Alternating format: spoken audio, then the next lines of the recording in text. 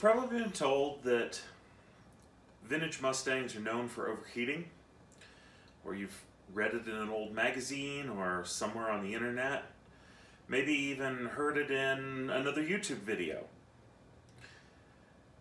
It's a characteristic of the early Mustang that these cars do tend to run a little bit warm, but they don't have to. Hi, my name's Walter, and you're in the GT350 garage. I'm here working on my 1966 Shelby GT350, and I'm in the middle of doing the cooling system and some engine maintenance because it's long overdue. The last time this car had even a regular service was way back in the year 2000, and the last time it had a major service was 1988. So I've got a lot of work to do on this car, and I've decided to share with you some of the knowledge that I've learned in the 30 plus years that I've been in this industry as I go through these systems and bring this car back and put it back on the road. So this is going to be a series of videos. I'm going to break it up into smaller, shorter segments and post them as individual videos. This first video, I'm going to kind of focus on the basics of cooling system operation and the thermostat in particular. In the following videos, I'll cover radiators, water pumps, fans and shrouds, the radiator cap, cooling bottles, recovery style systems, and kind of walk you through how all of that works. But the most important part of this entire series of cooling system videos I'm going to do is going to be the final video where I bring it all together and explain how engine tuning is probably the most misunderstood part of cooling system operation. So with that, let's get started. Where does the heat come from? Well, it's coming from the engine, but how? So we put fuel and air into the engine, and we light that fuel off and create heat. The heat creates pressure. The engine converts the pressure into the forces that we know as horsepower and torque. That horsepower and torque in turn drives the wheels and propels the car down the road, okay? But only a little more than a third of the heat that we create actually gets turned into usable force. Where's the other 2/3 go? Most of it goes into the cooling system, and what doesn't goes out the tailpipe. So the cooling system is made up of a bunch of different components. Everybody knows we've got a radiator and a fan and a water pump and a thermostat and a radiator cap. But not everybody knows how those components work. So what I'd like to do is kind of break these videos down into individual segments, and today what we're going to talk about is the thermostat in particular. Alright, so the first thing we have to know if we're going to talk about thermostats is what temperature do we want this engine to run? And I'm going to just throw this out there to begin with. An optimum temperature for a small block Ford is between 180 and 210 degrees Fahrenheit. Okay, that's optimum. If you're running anywhere in that range, the engine is going to properly atomize the fuel, and you'll end up with a nice homogeneous mixture. You're going to get a good complete burn. You won't be experiencing issues with pre-ignition due to hot spots in the combustion chambers or on the pistons. The engine is going to run really well in that temperature range. So why not cooler? Well, if we run much below 180 degrees. We start getting below 170 in the 160, 150 range. That's so cold that the fuel doesn't atomize fully and you can't get that homogeneous mixture in the chamber. So we lose our homogeneous vapor and we end up with droplets that come in from the carburetor through the intake valve. Those droplets will swirl around the cylinder, attach themselves to the cylinder wall, and wipe the oil off of your cylinder walls. Where's that oil go? Well, it gets picked back up, thrown onto the top of the piston, splattered all over the combustion chamber where it creates carbon. At the same time, because it wasn't on the cylinder wall, it allows the top of the cylinder to wear excessively, and it allows the compression rings to wear excessively. So it shortens the life of the engine, and you end up with an engine that doesn't have as much compression as it should. Cold temperatures for these engines are bad, okay? We really don't want temperatures under about 165, 170 degrees. We want these engines to warm up as quickly as possible. And that's how we're going to reduce the amount of wear that we're dealing with, okay? The opposite end of that, okay? If we get over 210 in our 180 to 210 range, we start getting above 210, we have kind of a buffer zone from about 210 to 225. That's the, I'm working the car really hard and I need to back off, okay? Once we cross 225, 230, now we're in kind of a dangerous territory. We start reaching the point where the pressure of the system and the blend of the coolant can no longer prevent the coolant from boiling. And it's not going to boil in the radiator like most people think. It's going to boil in the cylinder heads and at the top of the cylinders.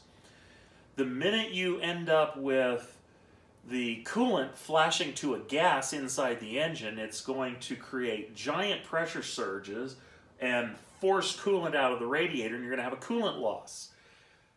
Well, that sucks because if you're driving, you end up with coolant on the back tires, and that's like driving on ice. If you have a recovery bottle or even just a catch bottle, hopefully you don't exceed the capacity of that container for your overflow coolant. If you do, again, the coolant gets on the back tires and you're going to be skating around. It's actually kind of terrifying. If you've never had coolant on your rear tires, I can assure you it's not something you want to experience unless you've got some real good skills with car control and zero traction. The whole idea here is we want to prevent the car from boiling over or overheating. And to do that, we have to make sure that we're getting heat out of the coolant. How do we do that? Well, we need the coolant to stay still in the radiator for a bit of time so that the radiator can do its job. The part that makes that happen is the thermostat. And this is the thermostat out of my Shelby. This is just a standard stock type replacement thermostat. And on the back, it's stamped 160, and that 160 means it's a 160 degree thermostat. Now, a little history on this car. Back in the late 80s and up to the mid 90s when this car was still being driven, this car never got used in the hotter months. If it was more than about 90 degrees outside, this car would overheat. This is the culprit. Okay? This is the starting point of the overheating. Why? Well, once you're over 160 degrees and you can't get under 160 degrees, this thermostat stays open and the coolant just flows continuously. Now, our coolant never stops in the radiator, takes a break, and gets the heat out. Our coolant doesn't stop in the engine long enough to take a break and pull the heat out of the engine. So we've lost that thermal transfer cycle that we need to be able to keep this engine cool. So what's the fix? The fix is we're going to take a line item out of the late model Mustang playbook. Ford answered this for us. And most manufacturers did, okay? The solution is a higher temperature thermostat. You look at a 87 to 95 Fox or early SM95 Mustang with a 5-liter HO engine in it. Those cars all had 192-degree thermostats from the factory. And when I started out in this industry, and those cars were new cars, people would say, man, these cars run hot. And your chip manufacturers would sell computer chips that you could plug into the cars that were sold with thermostats, a lot of times with 160-degree thermostats, to try and trick the sensors into enriching the car, to try and keep the car running cooler. And they rarely worked, okay? They would work in cool weather, the car would make more power, but in warm weather, the cars would actually run hotter. And there would be zero gain from these chips and lower temperature thermostats. You know, cars that had electric fans, they would sell a lower temperature fan switch to turn the fan on earlier in conjunction with the lower temperature thermostat and the chip. And they would try and use the extra airflow of the fan being on more to kind of band-aid fix what little they knew about tuning computerized engines back then. It was a mess. There's just no other way of putting it. It was a mess. The late 80s through the late 90s were kind of the Wild West of engine tuning. And I lived and experienced those years. I got to learn some hard lessons in that time. And some of those lessons are what brought me to my understanding of cooling systems today. That's how I know that we want to put a 195-degree thermostat in a 1966 289 hypo. Because this thermostat is going to give the stock radiator the time it needs to remove the heat from the coolant so that when the thermostat does open, the coolant that's in the radiator is nice and cool. It goes in, cools down the engine block, cools down the cylinder heads, closes this thermostat, and stops the hot coolant in the radiator so that the cycle can repeat. And we want that cycle to repeat continuously. Cool down the fluid, send it to the engine, warm it back up. When it reaches a warm temperature, the coolant that's in the radiator has cooled back down. We send the hot coolant back to the radiator and we start the process all over again. Now, that process can happen relatively quickly, or it can be happening on a fairly slow cycle every minute, minute and a half. It depends on the vehicle to some extent. It also depends largely on the thermostat. Now, this particular thermostat is a flow cooler Robert Shaw 195-degree model, and it's a high flow style, so it has a much larger opening in the front, and then the back of the thermostat, the whole back moves back. It's not a flat plate valve like a stock type thermostat. So this thing is designed to move the coolant through it in greater quantity, and that actually works to our advantage because we've chosen our water pump that's going to move coolant at a reasonable pace. We want to be able to cycle that coolant quickly out of the engine, get the cool stuff in, and dump the hot stuff in the radiator so that the hot coolant can drop its temperature. And we want this to close. That's the important part. We want this to close and pause the cycle, okay? The 160-degree thermostat never pauses the cycle above 160 degrees. So, Thermostats are really important to the operation of the cooling system. They're probably the most important part to the operation of the cooling system, and they kind of get overlooked. People will buy cheap stock type thermostats. You can do research online and you really won't find good articles and good information about thermostats. You can find out on YouTube how to put it in a pot of boiling water and make sure it opens at the temperature it's supposed to open at. You'll get advice to only use OEM thermostats, but you really won't get the understanding of thermostats that I'm trying to convey to you here today because, well, two reasons. Most guys don't know how these things work, how the cooling system works. Most guys don't think about cooling systems this way because they're not building performance cars. The other thing that's holding back this technology and this information is you've got companies selling radiators, selling fans, selling water pumps, and they're trying to sell you a part that's going to fix your problem. They don't want to tell you that the thermostat's your problem.